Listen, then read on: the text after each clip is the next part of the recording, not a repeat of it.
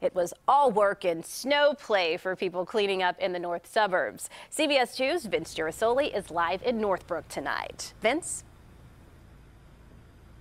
Erica, here in Northbrook, they registered at least 8 inches of snow, but I want to show you something here. We're in front of the Vita Terna family's house. They shoveled the front walkway, but look at how high the snow is here on the side. I think maybe in some spots, like where we are right now, they registered more than those 8 inches. But all of the snow made folks stay home from work today. School was canceled as the Chicagoland area coped with a storm the likes we haven't seen for quite some time.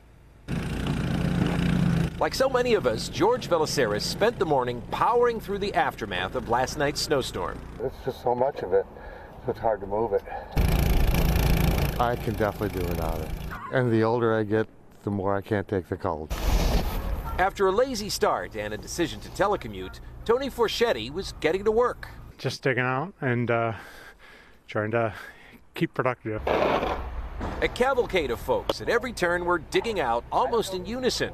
Plows cleared streets as fast as they could. What's it like trying to drive around this stuff? In this thing, no problem.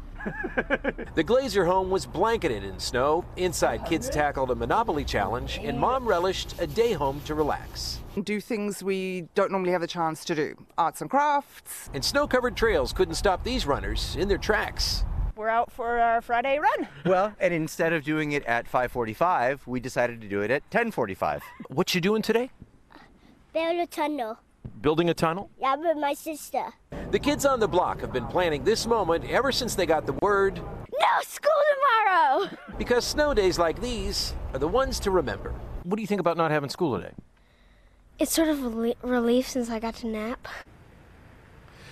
Yeah, some folks worked up a sweat clearing all this stuff, but others were with friends and family, and they discovered that there's no place like home. Okay, as if that bad pun wasn't enough, Eric, I've been dying to do this all day long. We've been watching people have fun in the snow, but can I have some fun now? As I say, reporting live from Northbrook, I'm Vince Gerasole, CBS 2 News. I want to see a snow angel. Snow angel Vince. We've got requests from the studio. Okay, here comes Snow Angel. Yes! Just like the little kids. Wonderful.